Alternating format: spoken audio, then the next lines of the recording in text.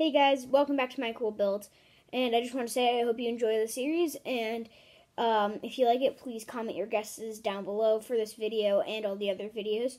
I love hearing from you guys, and if you want to leave a like down below, that would be awesome, and please consider subscribing.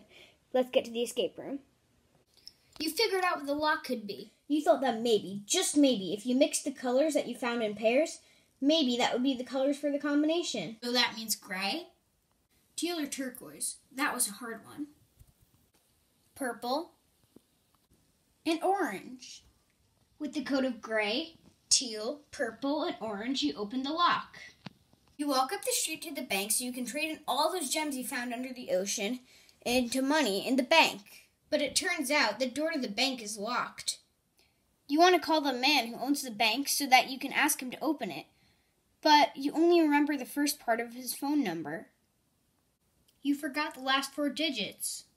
You look around for some clues, but all you see is a sign on the bank door. You take a quick look at it. But all you see on the door is a series of shapes. But you have to look for numbers, not shapes. How could this be useful? Here's a quick shot of the picture.